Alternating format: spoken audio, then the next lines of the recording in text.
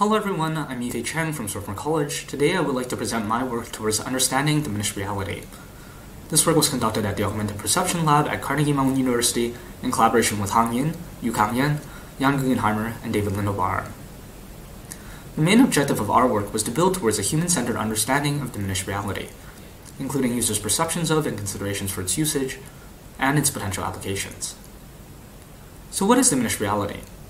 Diminished reality is a term coined by Steve Mann that falls under his mediated reality framework.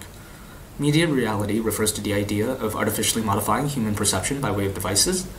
Diminished reality can be seen as a subset of these perceptual augmentations that focuses on removing real-world physical objects from the user's perceived environment.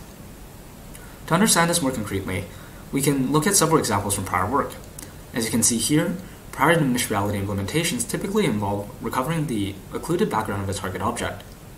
In other words, we can think of diminished reality as adjusting an object's opacity and setting it as transparent. Our work was really motivated by the following observation.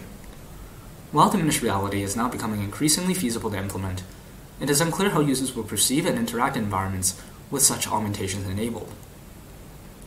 We decided to address this challenge through conducting two empirical studies. In our first study, we investigated the question of how users perceive different augmentations for achieving diminished reality. In our second study, we investigated how users will use diminished reality to optimize their environment for comfort when performing different tasks. Let us dive into the details of our first study.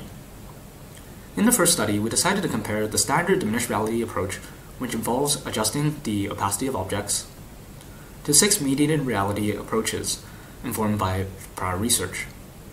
Two examples include desaturation and reducing an object's scale. Part of our purpose here was to examine whether the standard diminished reality implementation corresponds with user preferences.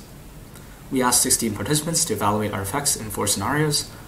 2 example scenarios include managing visual clutter and assisting visual search. For presenting the diminished reality experiences to our participants, we used the approach of simulating diminished reality with virtual reality. We decided on this approach to avoid the current technical limitations of head-mounted displays and to retain full control over the evaluated environments. We elicited user feedback through a questionnaire, asking participants to think aloud throughout the experiment, and a semi-structured interview. Here, let us quickly walk through part of the first experiment. We begin by describing the scenario to the participant. In this case, we'll indicate to them that they're currently in a work setting and given the capability to augment their environment to reduce the visual clutter. They can then freely toggle between effects and adjust the extent to which they are applied. Here, for instance, we see the user applying an outline effect to their environment. The key takeaway from our first study was that there's a general preference for the opacity adjustment and outline effects depicted here. This result firstly indicates an agreement with past directions of research in implementing diminished reality. Second, participant preference for the outline effect indicates that mechanisms for retaining context while applying diminished reality are valued. Now moving on to our second study. In our first study, we identified which effects users prefer. Here, we wanted to explore how participants will actually use diminished reality to optimize their environment for comfort when performing different tasks. We asked 12 participants to perform 2 tasks in 2 environments, augmented with 3 diminished reality conditions. In one task, we asked participants to assemble a block structure.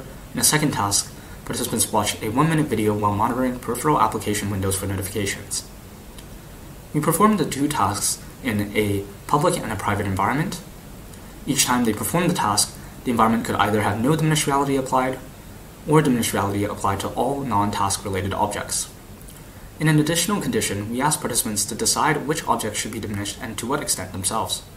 Participants could either apply the opacity or outline effects. We elicited participant feedback through a questionnaire, think aloud protocol in select segments, and a structured interview to conclude. We use a similar apparatus as our first study, simulating diminished reality with virtual reality. Here, let us walk through part of our second experiment. After introducing our participants to the tasks and various conditions, they will firstly be placed in either a public or private environment. In this case, they will be performing their tasks in a public environment to begin with. Here, we start with a block building task with no diminished reality. They will spend 1 minute building blocks in this condition. Then they will repeat this task for the next condition, which has turned out to be full diminished reality in this example. In the last, most notable condition, we ask participants to customize their environment using diminished reality themselves. they do so by selecting objects and applying diminished reality to various extents. They will then repeat this procedure for the other task environment. Here are two key findings from our second study.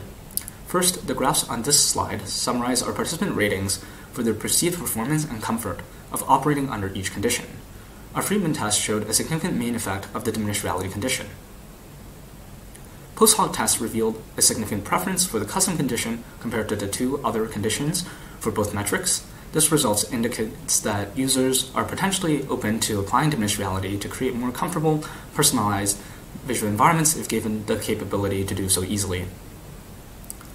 How participants augmented their environment in the custom condition also provided interesting insights into their considerations for diminished reality usage. On average, participants applied some sort of diminished reality augmentation to 29.7% of the modifiable objects within the environment. Factors that they took into account include the spatial arrangement of objects, the amount of movement that was required, object interaction requirements and functionality, and the amount of social presence. Combining the results of our two studies, we present 6 recommendations for future diminished reality implementations. Firstly, we believe that opacity adjustment works well as a primary diminished reality effect. Our participants generally agree that it is effective, straightforward, and aesthetically acceptable. Second, in many situations, while users may benefit from a reduced understanding of their environment, they would still prefer maintaining a vague understanding of their context. We believe that this is when the outline effect may come in handy. In general, techniques for providing contextual understanding at lower levels of abstraction may be valuable for diminished reality implementations in the future. Third, users generally felt uncomfortable without agency over the diminished reality.